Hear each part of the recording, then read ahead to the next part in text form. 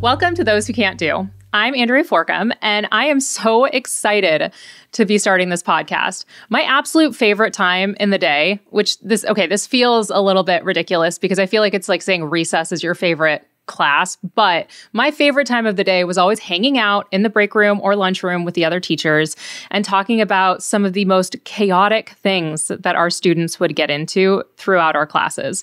And it's just that sense of camaraderie and understanding that you can't really get outside of that room until this podcast. This podcast is to really share those experiences that we have all had as educators, or that maybe you just had as a student in one of those classrooms. I'm going to be talking to educators and to influencers and politicians and everyone in between about their experiences in the classroom and all of the chaotic things that they contributed to or survived when they were in the classrooms themselves. And the very first guest that we have is Arielle Fodor, aka Mrs. Frazzled. Before we get to that, though, I have to tell you what's been going on in my life recently, because I actually, I have some beef with a 5-year-old. You see, my daughter is in kindergarten, and she has been spending all of her time trying to make friends and is doing her absolute best. And there was this girl at her school who has excluded her from every single freaking thing, to the point where my daughter, on our way to like this random like fundraiser thing that was supposed to be happening at the school, she was so excited. My daughter was very concerned, though, about going to this because she had forgot to bring a present for this girl. And I looked at her, I was like, why would you bring it? It's not her birthday, is it? And she's like, no, but I thought maybe if I brought her a present, then maybe she would play with me. And my heart, you guys, like absolutely crushed to pieces for my daughter, because she's so sweet and she just wants so badly to play with this girl in particular. And it crushes me as a mom of this little kindergartner to see her struggling like that. And I actually asked for the advice of the guest today, Arielle, and I cannot wait for you guys to hear what she shares with us. It's so wise, and so she's hilarious. Like, she's funny and she's wise, and she has some of the craziest stories that we are going to get into that involve mice and a deep, deep love for rodents. Let's get to it.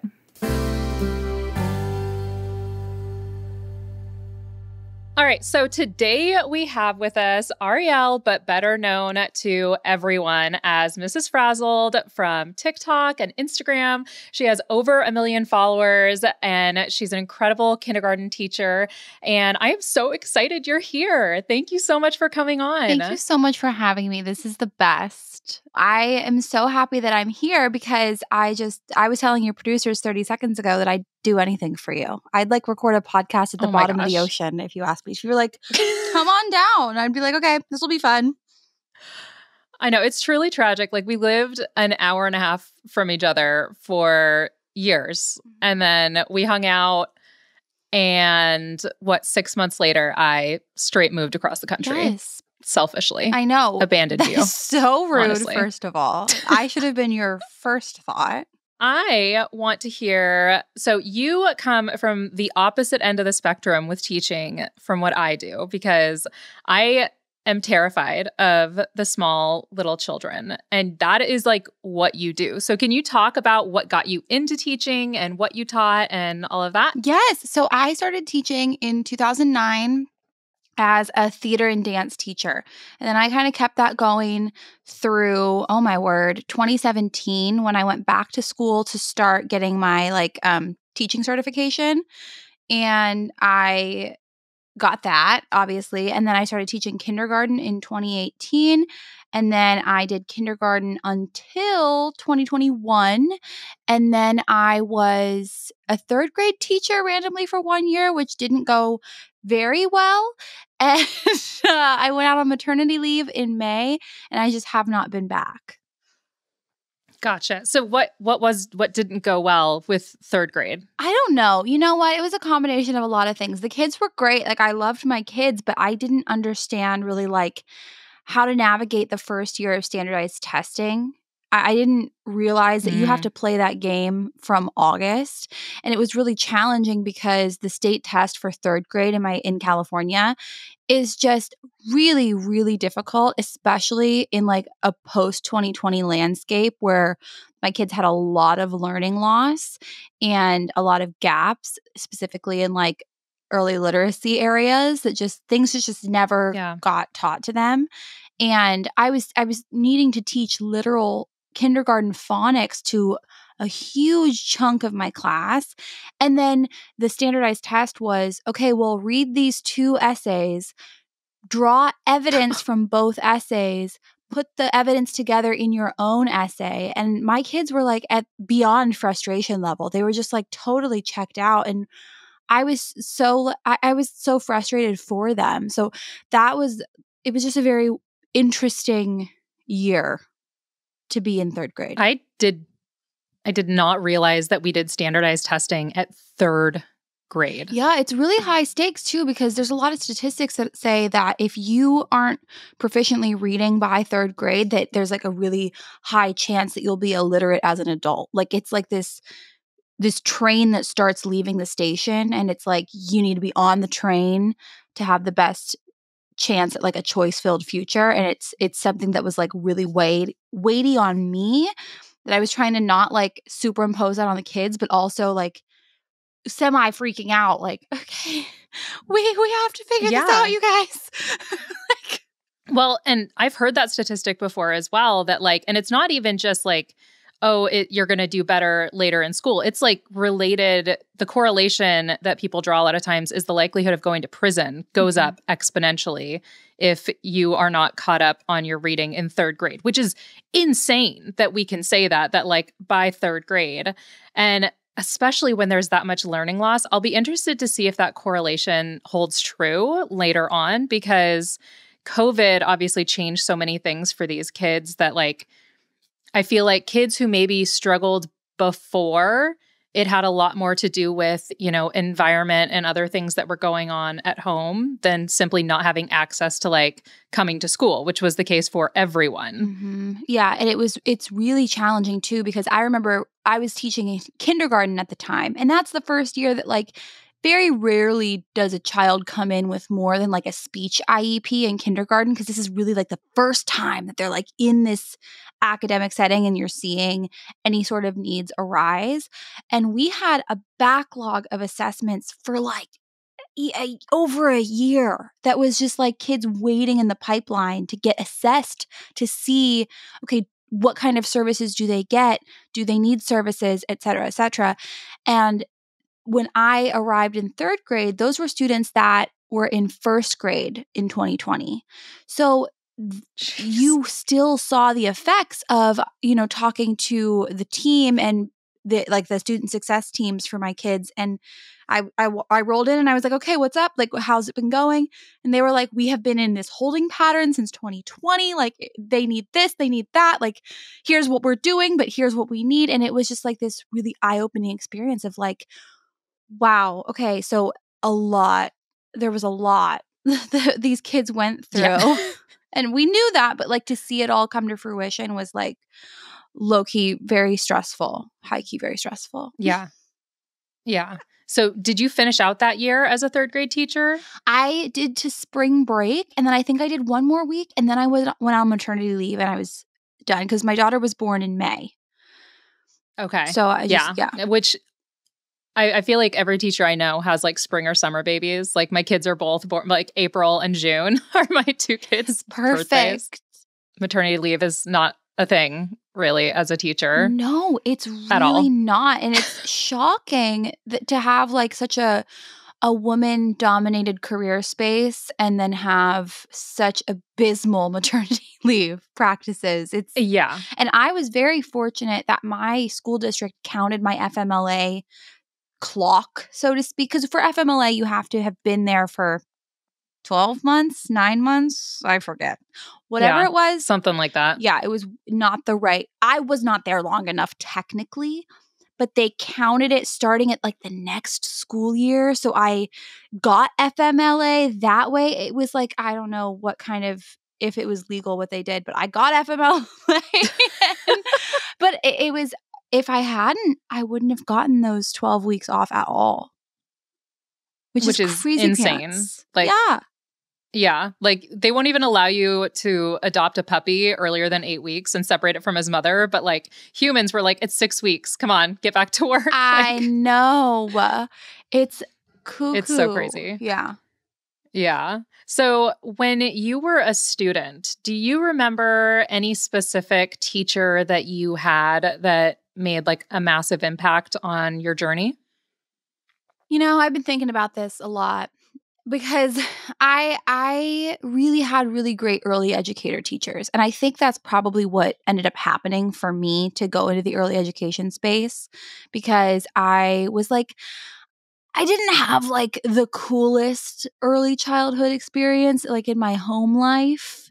But when I was in preschool and in kindergarten, I had really exceptional teachers that really were very nurturing and like really, I felt at the time at least, saw me as like a little human.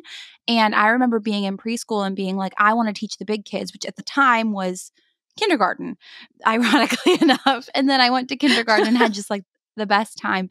So I, throughout my schooling experience, would always like go back in my mind to like those 2 years. And just nothing ever compared. Nothing ever did. And I loved learning to read. I loved reading. Like I really just appreciated that. And to have like kind of a tumultuous start to my life and then be able to feel like school was like a really safe place. It was just something that I enjoyed and I like carried with me throughout my educational experience. Yeah. Did you have a teacher? So you have a very specific kindergarten teacher way of explaining things, which is a ton of your content is your teacher voice and doing all that. And if you guys have not caught some of her content, it's so funny because but like also so comforting. Like when I watch it, like, because you're so gentle and I'm like, I would have loved to have a teacher that explained things like that to me. And you do it, you do it with like political people and various like social issues and stuff like that too, which I think is, you know, such a strong way of approaching some of those. But did you model that after a specific teacher, or did that just come from your soul? I didn't model it off of a specific teacher. You know, when I was getting coached in kindergarten, it started before that, because when I was in student teaching, I was trying really hard to emulate my mentor teacher. I had a mentor teacher who was like a really strong personality, and she was like, her kids adored her, but she was very like boisterous and like a little sarcastic and kind of like in your face. And it was awesome because her kids, like, she had built that relationship that was like, I don't know, kind of like the banter that she had between her kids and herself. And I would try to emulate that. And she was like, what are you doing? Like, this is a little like it feels put on. And that's kind of like the first time that I was like, oh, that makes perfect sense, and I should be myself more. And I did, and it was really good. And then when I went into kindergarten, I had a lot of coaching. I was at a school that was very, very instructional coach heavy. Like I had somebody in my room every single day. And one of the notes I got a lot was about like tonal modulation and parentese and like how you narrate things. And at the same time, I was at a school that had a really heavy SEL focus and like really constant PDs on like trauma-informed practices and trauma-based practice. Oh my God, trauma-informed teaching and like different things like that. It's been a minute. But I was like combining all of this stuff, and then it kind of like turned into what those videos are. But I don't talk to my kids like that 24/7. Like the bulk majority of the time, we're just like talking and hanging out and being. But like, I do think that like there's obviously elements of it that are very real. And when we went home for COVID, we were sent home. And it was like a really sad night when it was like after school, and my teacher friends and I were like on Zoom having a little wine and chilling. And we thought it would be so funny if we started talking, because we missed the classroom so much. We thought it'd be hilarious if we like pretended to talk to our boyfriends like they were in kindergarten. And then we all were sitting around with our wine like, friend, like put the socks go in the hamper. Where do they go? In the hamper. And we just like bantered like that. And then the next day I put it on TikTok, and I have not stopped. Clearly. Oh like my gosh, I've been doing that. So funny. I love that that's how it started, that it was just like you with your community talking about how much like you missed the classroom and all of that. It's so hilarious. It was fun. Truly. Yeah. We had good times. Now, when you were in the classroom, were there ever times that you confiscated or found things in desks? Because I have a vivid memory of when I was in school. I was that kid that like my desk was always overflowing with stuff. Like I was undiagnosed ADHD my whole life until till last month. And then I finally got the official diagnosis. And like I've known, right? But now I've got like a diagnosis and medication. But so like all through like all through school, I was that kid that like stuff is shoved in my bags, and there's snacks and an apple core in there. Did you ever find anything like super chaotic in the desks? No, it's so funny that you said the apple core, because I have this vivid memory. I had seat sacks for my kids. So they would sit at a round table with their little chairs, and then they would have seat sacks that like tucked onto their chair backs. And going through the seat sacks was always like a very harrowing experience. And I had one kid who would put things like apple cores from snack time in his seat sack. And it was just, oh my word, the sensory experience of that. I learned my lesson so fast that you do not just stick your hand in there when you're helping them clean, because I would be like putting on Magic School Bus, and I'd be like, okay, friends, I'm going to come around and grab your trash from your seat sacks. And they'd be like, okay, miss. And then it would just be, do you know the strangest thing that children do that now my child does? You probably do know this, but when you give them an apple, they will bite the skin off and spit the skin out. Yes. And then it's very widespread. Is so strange. Oh, it's so strange. But it when it makes its way to the seat sacks and it's like 3 weeks old, you're like, You're just fermenting and making apple wine at the desks. Oh my gosh, yes. But you know what? As far as like confiscated things goes, they're just so bad at that age at hiding things or bringing things that they shouldn't, that it just doesn't really happen as much, because it's pretty speedy where I'm like, what do you have? No, thank you. Like, is that they're showing their friends their phone just like around. And I'm like, I'm standing right here, you guys. Like, you need to gosh. We're going to work on our sneakiness. Right. Yeah. But you have at one point discovered something in your classroom.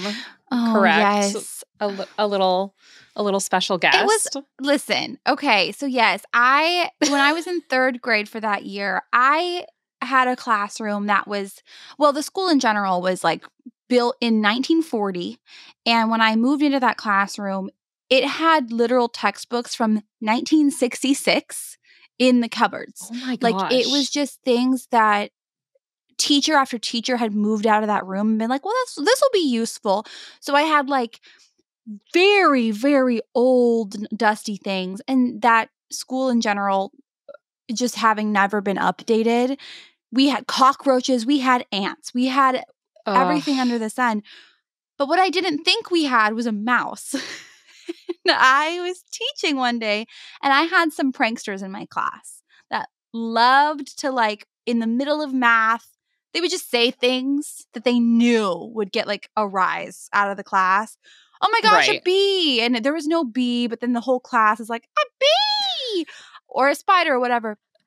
So one day they did it with a mouse, and they had gaslit me one too many times about things, being like, no, miss, I swear. And I'm like, you are. And then there'd be a kid that was like, no, they're lying to you. They're lying. And I would be like, wait wait a second. So when they said the mouse ran by, I was like, no, it did not. We got to buckle in and do this graphing activity or whatever. And then I was filming a TikTok after school, and I had like my phone on my desk, and behind me, you would just see a mouse like book it across the classroom. And I was like, oh, I told them. I didn't believe them about that. And I like had set up a trap. I was like, but simultaneously, do you know about the Rodent Girl 69 username from Neopets? Do you know this story? No. What? Okay, listen. Side note. Sorry, the ADHD is ADHDing, but I feel like you need to know this. So, yes, please. When I was because I also was undiagnosed neurodivergent as a child, and I had a very, very special interest of rodents. I loved rodents, all kinds. I would read every book in the library. I have pictures of like, wouldn't draw my family as people, drew them as hamsters over and over again. Don't know why. Anyways. Just a rodent girly. Yes. So exactly. And when Neopets came out, that was my username, rodent girl _ But I liked how the numbers 6 and 9 fit together. I thought it was very like a little puzzle. So I put them together and I was like, oh my gosh, this is like a yin yang symbol. Like this is, it was 2000 something. And that was like a thing that was on a lot of stuff. And I didn't know any better on any front. And so that was my username. And my mom was like not going to be like, let me explain to you what those numbers mean. She was like, you're 8. We're just going to let that go. So, so that is the being that found a mouse in the classroom. So this was your moment. This was my moment. This is what your whole life has been preparing Exactly. you for. I was like, we're going to domesticate this friend and because it's going to be a class pet. No, but the janitorial staff brought up glue traps and I went nuts. I was like, no, I can't do this to me. So I have like a TikTok of me setting up like books and a thing and a whatever with snacks in the trash can that's like tipped over. It looks very like the game Mousetrap came to life. And it was, we never did catch the mouse. It was able to fully get in and out of that trash can, which everybody in the comments was like, yeah, that's what it sounds like. Well, at the end of the year, I was cleaning out my bins and I had a snack bin that I forgot about. And it was in another bin. And when I took the bin out, it was there was no dead mouse in it. The mouse carried on its merry way, but it had very evidently turned that into its own mouse cage and was just living its best life right next to me while I taught. So it was like literally 2 feet away from me at all times. And every once in a while, we would see a blur of the mouse run on by. But yeah. So I did find a friend.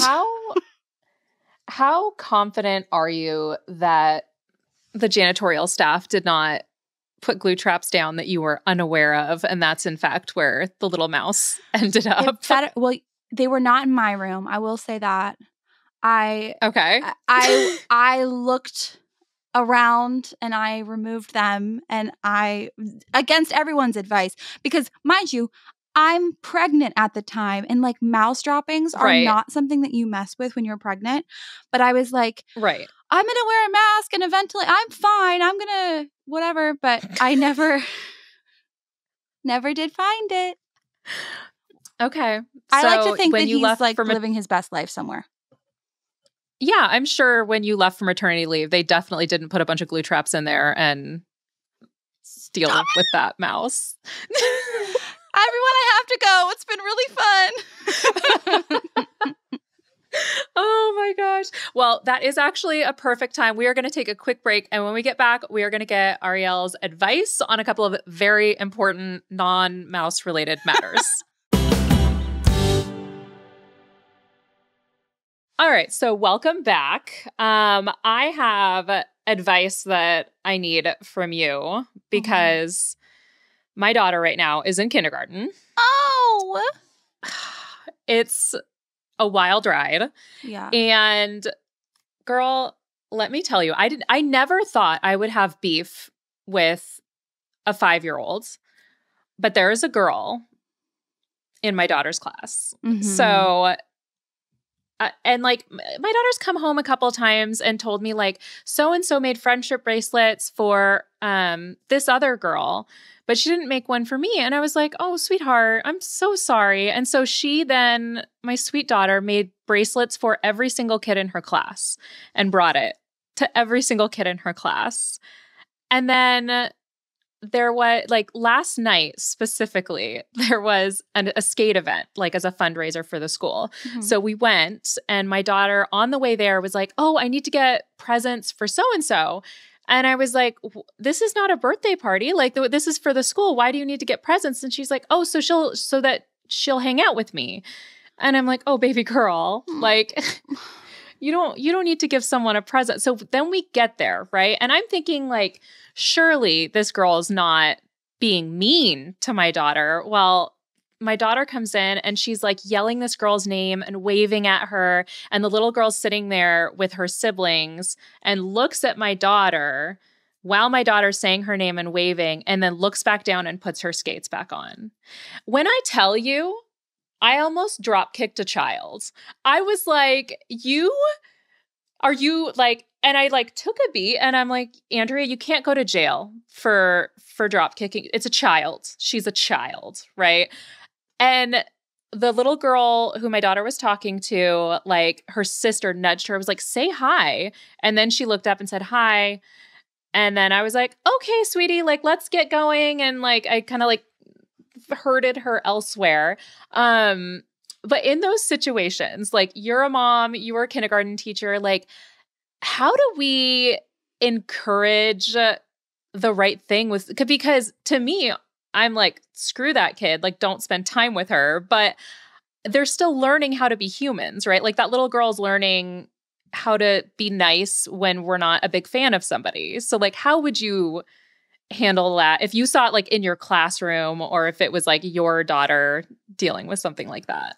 This is okay. I have two very distinct responses that are very different from one another. So, okay, since becoming a mom, because I already see stuff like this happen in like her little gymnastics class where like she gets pushed or somebody doesn't want to play with her or whatever, and it like wrecks me. I literally, I totally understand what you mean, because I will literally my reaction is I'm like, I'm picking her up and we're going home. We're going to go have fun and we're going to have the best time, actually. And I'm going to go buy her whatever she wants from Target, and we're going to learn the art of retail therapy, and it's going to be fine. It's going to be fine. So that's my mom hat, you know, like I cannot, I think all the time about how much I just didn't understand before I became a mom. Yeah. There is no like separating my like I can't take off my mom hat and put on my educator hat fully to like grasp the things that I know to be true when I am in that emotional state of like mama bear. So that's one thing. So I totally get it. Yeah. On the other hand, the educator answer. So it happens all the time in kindergarten, all the time. So one of the most important things for me is that I have a relationship with parents in my classroom, because they are really the ones that are going to hear the bulk of it. I don't supervise on the yard, and I don't always see everything, because as the teacher, a lot of it gets hidden from you. Not all the time. And eventually there are cracks in the facade, you know, but kids are pretty good at knowing, like, I can't be like this in front of my teacher or an authority figure. As time goes on, they tend to get more comfortable and you'll see it more. But that's why it's so important for me to like tell my parents, like, you are the expert on your child. Like, if something is going on, don't go tell the principal and assume that they're going to tell me. Don't talk to the yard staff and assume that they're going to talk to me, because things happen. There's a lot of hustle and bustle. They might not tell me. But I would rather you over communicate than under communicate. So that's like the first thing that I like established, because a lot of dealing with this stuff is like establishing different things in your room from like the jump. Like we talk about friendship and like being kind and like different strategies for engaging with people that you don't want to spend time with. We talk about that every single day. I love Responsive Classroom. We do morning meeting every single day where we would talk about something from the social emotional learning perspective, where some days it's like, okay, what do you do if somebody's not nice to you? What do you do if you don't want to spend time with somebody? How can you kind of navigate these relationships? And that's helpful because it kind of gives a lot of kids like a base for different skill sets, because until from ages 2 to 7, students are in the egocentric stage of development. And like, I don't mean that in a mean way, like egocentric carries such like a connotation, but it's just what it is. Like they're very inward focused. So they don't really innately go and think about other people without explicitly being taught a lot of the times. So that's one thing. And then when stuff comes up like that, I always pull the kids and talk to them. Like I'll talk to the offender and be like, what just happened? Like, do you want to tell me a little bit about what I just saw? And then talk to them about that and like how we can maybe handle that next time. And then talk to the person who is like a victim of that and be like, how are you feeling? Like, what's going on? Like, what do you need? And sometimes the kids still want to be that other person's friend. And sometimes they're like, I never want them to talk to me again. And I'm like, all valid. Like we can navigate whatever you want to do. But it's like so different child to child and scenario to scenario. And like, but I do think that it's so important in like those moments where you see that like weirdness between kids to, if I see that, I will pull them right away and be like, what's going on? Because I don't want it to snowball, because I've been the kid that like is on the receiving end of kind of passive aggressive rudeness like that. And when you're just so little and you don't have any skill sets to like understand why somebody might be like that, or even just like have the permission to not hang out with somebody like that makes you feel like poo. Because yes, of course, in life, you know, we're going to have people that we don't like or whatever. But I also think that there's something to be said about like empowering kids to know that like if somebody's rude to you, you can work with them on a project in class. You absolutely do not have to spend your fun times with them. They don't always deserve your company. And sometimes that's what it is, where I'm like, you are such a cool kid. You're so kind. Like, why don't we, who else can we play with? Like, who's in this class that you like a lot, that makes you feel good? And trying to facilitate that is like something that is we spend a lot of time on that, because I think it's so important. I know that not every teacher spends a lot of time on that. I do, though. I think that that's a huge part of kindergarten.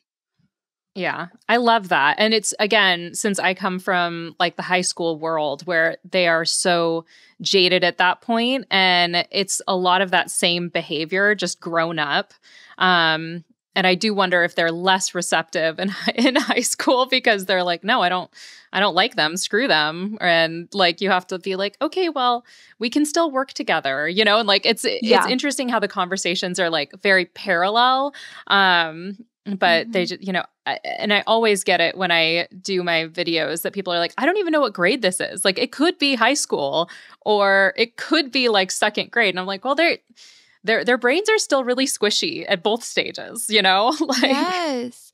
And like one thing about kindergarten too is that because they're in the same classroom for like upwards of 6 hours a day with the same group, it's like they don't get the break that sometimes you get in high school if you have kids on different schedules where they are not spending quite as much time together. So it's like they do have to navigate kind of being in the same space, but then also the onus is a little bit on me as a teacher to be like, okay, you're going to sit at this table, you're going to be in this reading group, like try to give them that time away. Yeah. Because I never want to like force them to work together 24/7 when they're just so little, and they don't always have the sense of like, screw them, because they just get their feelings hurt. They're so sensitive, you know? Yeah. And like Yeah. as a and mom, each kid is I just it's so sad. And like my daughter, like, because you're totally right. Like, if you look like at the developmental stages and stuff, the egocentric, where they're just thinking about like how things feel for them and all of that. And my daughter is so concerned about like helping other people and making other people happy in a way that was like never like I'm not as good of a person as that. You know what I'm saying? Jay Like, is the same way already. Oh, and like to see that where she will literally be on her way to like church or to school and she will be shoving toys into her bag. And I'm like, what are you doing? And she's like, I want to make sure everyone has a toy to play with. And she's like trying to bring supplies to orchestrate the play. Oh and I'm like, this is my future. Sweet baby girl. I know. And Jay I'm just literally like, will carry around balls at gymnastics class. And instead of playing with the balls, she's giving everybody the ball. She's like picking up balls and walking them over to people. Or if there's a baby, she's like picking up the shakers and like giving it to the baby. There was one day there was a baby and she gave the baby like 6 shakers. And I was like, that's enough slices. Like, it's stuff like that I'm like, when you talk about your daughter, I'm like, we might be going down that road. Yeah. Yeah. Well, and it's interesting what you were saying about, you know, wearing our teacher hat and wearing our mom hat, and so how it's hard for us, you know, to take one off completely when we're doing, you know, the other. And I was talking to my students about this because I taught for almost a decade and I've been to so many IEP meetings and I've had so many conversations with parents about, you know, your kid is struggling in this or that. And I had never had that conversation from the parent's perspective before. And so when my daughter started kindergarten and I had a chat with her teacher about something she was struggling with, I was amazed at how defensive I immediately felt. Like, even though, like, I know that, like, phonics are hard and that kids who have, you know, are neurodivergent, like, they're going to struggle with certain things more than others. And I, like, logically, I know that, but I could still feel myself wanting to like defend and explain like, well, we've been reading to her since, you know, she was a baby. We read to her all of the time. And I'm like, what is that? Where I'm like immediately trying to be like, no, everything is great. And I use that when I talk to my students because I was like, guys, I just want you to know when you have these conversations with parents, even if the parent is, you know, very aware of what their child struggles with and all of that, there is going to be something in them that feels very guilty and feels like they failed if their child is struggling. And they could be doing everything right. But immediately you start going back and being like, oh, well, maybe there was just too much screen time or maybe there was too much, you know, whatever. And you start to like dissect it and pick yourself apart and it just makes you feel like garbage. And that was one way that like becoming a parent really helped with education and has helped me like explain things to my future teacher students that like it's a perspective I never thought about before, which, you know, before you become a parent, you're just like, well, why would they be defensive? I'm just letting like, this is normal. Like kids struggle with stuff. I know. But as a parent, you're like, not my kid though. I know, it changes everything. And like there's so many things where now I see like that are posted online that I see both sides for. Even when a parent like the story on TikTok is a parent who's like very, very venomously angry about something and it doesn't make sense because you know what's behind the curtain as an educator. You know more about the education system. So you have context that they don't. Like I'm then also at the same time able to see both sides where I'm like, all you want is to put your kid in a pocket and like carry them around all day and keep them safe from literally everything in the world. And like it is such like an instinctual thing. And but the defensiveness thing that you mentioned is one of the reasons why I don't know what would have to happen where I don't know what would have to happen where the first thing I do is call home about something negative. I have to call home about something positive before negative. Like I just have to. Like I have to build those relationships with parents so that they don't think that I'm out to get their kid or that I'm judging their kid, that I genuinely care about their kid's success and their family is just so important to me. Yeah. For sure, one of the things I always tried to do especially when I had a student, those kids that you can tell pretty much within the first day, like this kid is a lot of energy and is kind of wild and is probably going to be hard to handle in the classroom. And I always would make it a goal that I would reach out to the parents within that first week and tell them something I liked about their kid and tell them like what a joy it is to have their kid in class. And it's not like we're making this up, right? Like I truly do enjoy those kids. And I would always be very honest about like where their strengths are and all of that. And so often those parents would be like, wow, I've never had a positive phone call home from a teacher. Like, I've never had that conversation with a teacher before. And it would completely shift the conversation so that when it was time to have the call where I'm like, hey, your kid was gone for 40 minutes out of the 50-minute class, vaping in the bathroom or whatever, like, they're not going to be like, oh, well, you hate our kid. Like, right. No, we've established I love your kid. I want them to be successful, but they can't vape in the bathroom for 40 minutes. Right. Kind of a thing. Totally, which is so valid. And yeah. As if I even have to say that. But you're so valid for not wanting your students to vape for 40 minutes in the bathroom. Thank you so much. You're so welcome. I see you. So yeah, no, it's super important. And then like as somebody now with a child, it's like very clear why it's so important, because you do like kind of take on the responsibility for your child's success and like internalize it to the point where it's like, what did I do wrong? What could I do more of? Like it's so tough. Yeah, it is. So one of the things that we do is we take a couple of questions from listeners on things that they're trying to improve on or advice that they want from us. And I thought it would be fun. I chose these questions specifically because I feel like it would be really fun to hear it from your perspective as a kindergarten teacher, and then I'll give as like secondary teacher perspective. And our first question is from an English 3 teacher in Texas. And she wanted to know how to make reading more fun in the classroom. She's done audiobooks, but she really wants to like jazz it up. And I know that I love, by the way, you've done read alouds on TikTok Live and stuff like that, which just like being read to is the absolute best. It is really nice. It's so sweet. So what are some ways that you kind of tried to make reading really engaging and fun in your classroom? One of the things that I do is I don't always tell the kids what to read. I just help them to find a good fit book for them.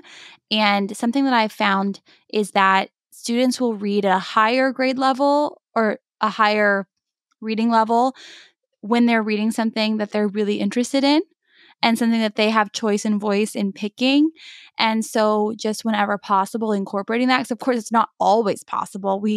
There are times very often where we have to read things that are assigned to us, but allowing times where they can really just figure out what they want to read is really helpful, to kind of give them that love of reading so that they have the buy-in to stay in it even when they don't want to read what they're reading.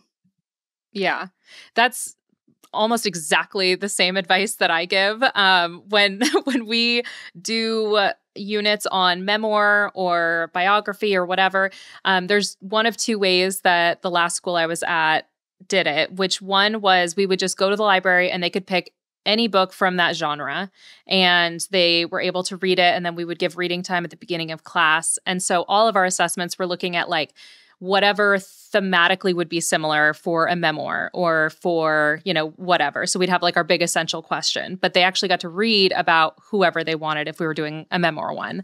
And another way we would do it is we would do a book tasting where I would have like a book cafe set up where each table had a stack of different books, and they would go through and they would read a couple and then they would review which one sounded good to them. And I would allow graphic novels and any form of book that they would want to consume, I was all for. And it was really important to me too that I had representation in the books for what was in my classroom, because we wanted, like, if I want this kid to see themselves as a reader, how powerful is it to see their story in print? And, you know, being there and making sure that I searched out books and had those there. So it wasn't just, you know, I don't know, of Mice and Men, 15 different copies on each desk and stuff like that. Like, they had to read of Mice and Men, but I also wanted them to see themselves in the text that they were reading. So that was another element that we kind of had in the classroom as well, which I absolutely loved. Yeah, Dr. Rudine Sims Bishop really killed it with the windows, mirrors, and sliding glass doors thing. Because, like, yes. It was like when I learned that in PD for the first time, I was like, wow. Yeah. Powerful. Do you want to talk about that a little bit if somebody's not familiar? So Dr. Rudine Sims Bishop coined this term, windows, mirrors, and sliding glass doors, where windows are books that allow you to look into other people's worlds. Mirrors are books that show you your own experience. And sliding glass doors kind of let you use your imagination to step into other people's shoes or step into other worlds or other scenarios, et cetera, et cetera. And it's just a really great way to think about different books and think, okay, do I have all of these options? Do I have windows, mirrors, and sliding glass doors in my classroom? And what would that look like if I added a little bit of all of those? Right. Exactly. Yeah. And I didn't actually know who it was that had coined that. I had heard the phrase and the analogy before. So I'm so glad that you were able to, like, just pull that name out of your memory, because I don't know that I got my booty handed to me because I thought it was just something that was a colloquial term or whatever that, you know, like you're taught in school all the time. Mm-hmm. And the librarians told me, they were like, no, you credit Dr. Rudine Sims Bishop every time you mention that. And I was like, noted. I didn't, because they don't teach you that. They give you the reading exercise in PD and they're like, okay, is this a mirror or a window or whatever? Like, they don't go into all the history of it, but it is really important to note that, you know, a Black woman started that, and like it has revolutionized literacy instruction. So it's really cool. Yeah. Yeah. That's all. And being scolded by a librarian will make a difference in your life for sure. I remember each time. Mm-hmm. I will listen to the librarians. Mm-hmm. Always, forever. Mm-hmm. Okay, so we have one more question that was submitted, and this one is completely different than the other one. This is from a new assistant principal from Utah. And he said 2 teachers on the same team matched with somebody on a dating site. One asked the other not to tell them if they go on dates with the guy. The other goes on a date and decides to tell the other one. Clearly a strained relationship at this point. One teacher wants to talk through it. The other teacher does not want to talk through it. It's now impacting students. At what point is it appropriate for admin to intervene? Or is it? What a world. See, I'm sorry, but I just would not date in the pool of people that I am teaching with. I know that people get married to other teachers all the time. Like, I know that happens, but just it wouldn't happen for me. Did you ever know any teachers that like hooked up at school? I 1000% did. Oh, I did. Oh my gosh. What? I feel like high school teachers are also a different breed though. Oh, yeah, we are. For sure. For sure. And like, it's always like a gym teacher and somebody. It's like, hey, sorry, gym teachers. I'm so sorry, gym teachers. It just does like one of the participating members does tend to be. Although like it was like a well-known fact for a while that like at a school that I was at, the principal was like hooking up with one of the teachers as well. Like crazy. Yeah. So like dating the same guy from like a dating app, that seems relatively mild. No, I mean, this is like a story of a story. I'll tell this story. I have one of my best friends is like is related to a teacher who is a special education assistant. And he has dated every other special education assistant at the school. Every single one. And How so many? his 3 that I know of. And his current girlfriend is stationed in a room with his ex. And it is big drama all the time. Big drama. Like, and it happens in school, it happens out of school, it happens all the time. But like, I wouldn't do that. But the question was like, when should admin get involved? I mean, how can admin get involved? I don't know. Like, well, I mean, he says that now the students are being impacted, right? I hope to God the students are unaware of this. Can you imagine if the students knew that you were in a love triangle with it? Like, they would eat it absolutely up. Not. But what do you mean they're affected? Like, are they, maybe, is there like... It says they're on the same team, which means that they probably don't have the same students, right? Like, if you're, like, I think of my team as the same department as me. Yeah. So we're not likely teaching the same students, but maybe they're not collaborating as much. And so the level of instruction is down.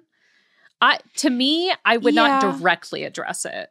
I would likely be like, hey, guys, like, just checking in here. Wanted to make sure we're all good. See if there's anything you guys need from me. But, like, I don't think you can directly be like, stop dating the same guy. Like, yeah, absolutely. I think that's the best way to go about it. Yeah, for sure.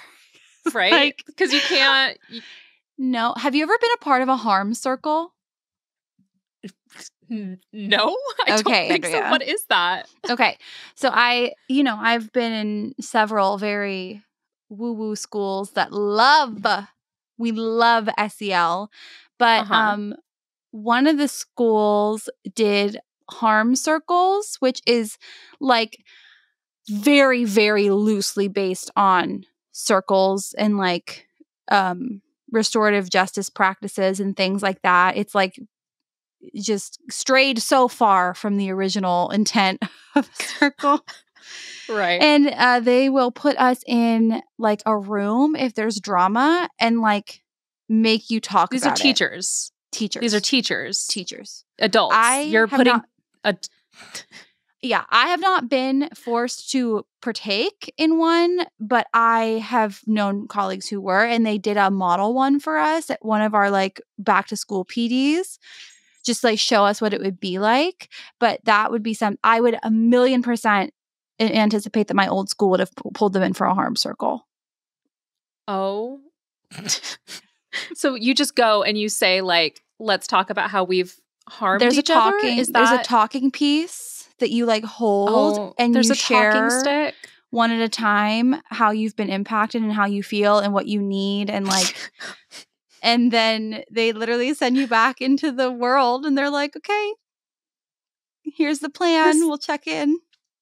This sounds like an SNL skit, honestly. 100%. It is. Because, I mean, it truly is just such an abbreviated version of what circles is, but just enough to make it a little strange between the parties. Yeah, that sounds wildly uncomfortable. Oh, I'm sure. What a treat. Yeah. I would love to be a fly on that wall or, a mouse in that snack drawer when those are going on. I know. Oh my gosh. A trip. Oh, no kidding. Well, we are going to start wrapping up. But before you go, can you tell us like what you're up to right now, where people can find you, all of that good stuff? Yes, I am up to not very much, but you can find me... You can find me on anything as Mrs.Frazzled. And my podcast is Teacher Quit Talk with Miss Redacted. And yeah, thank you so much for having me. Thank you. It's been so much fun. And I don't appreciate you saying that like you're not up to much. Your pickle content has been absolutely fire. Thank you so much, honestly. I live for it. All right. Well, thank you again to our wonderful guests, and we'll be right back.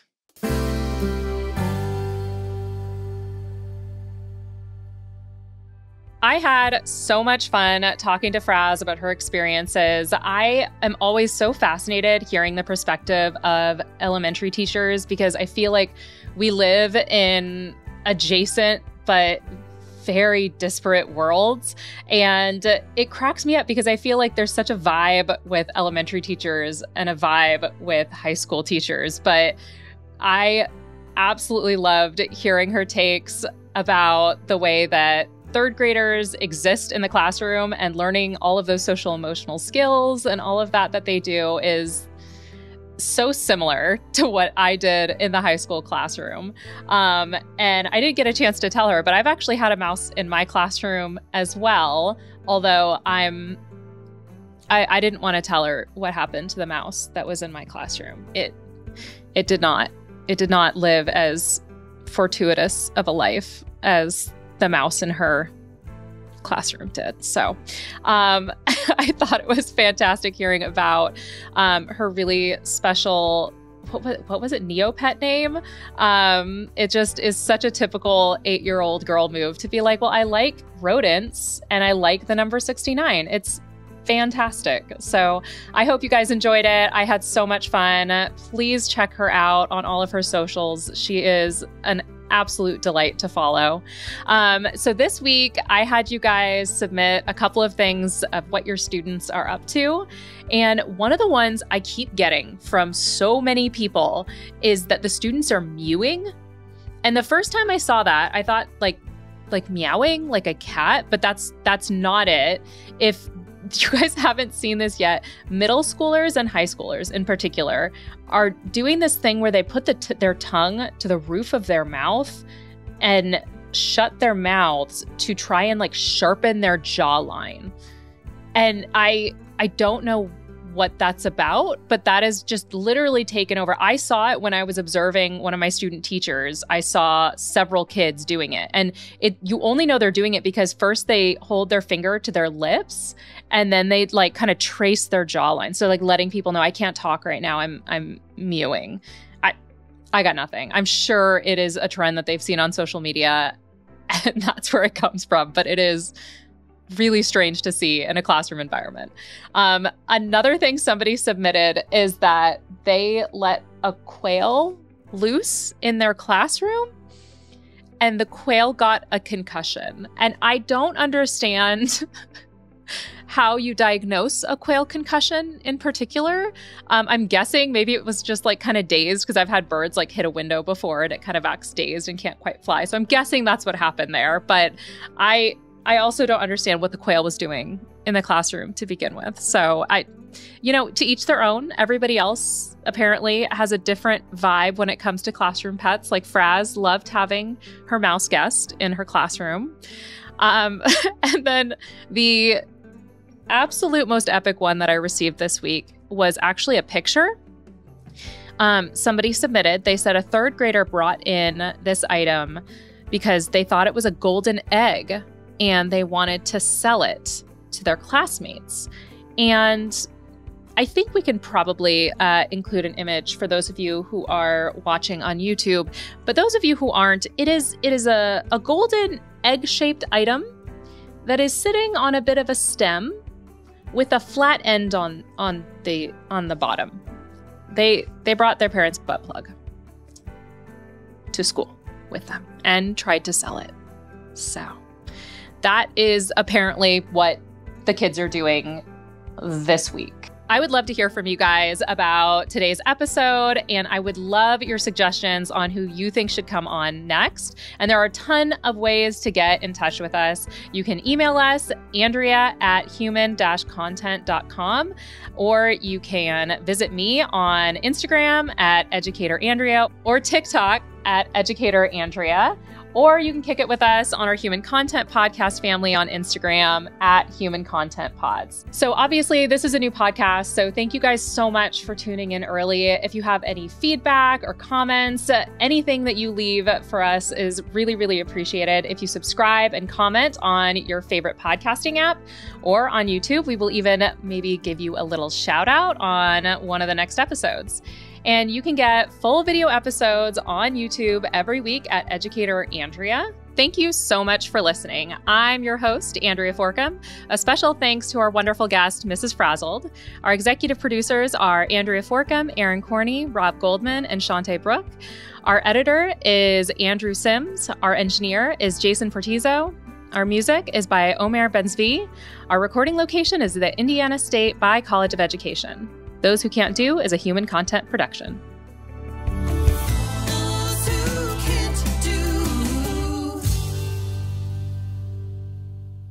Thank you so much for watching. If you're like me and you're thinking, gosh, I really need more Those Who Can't Do in my life, you can start your binging right now by clicking on that playlist button right over there.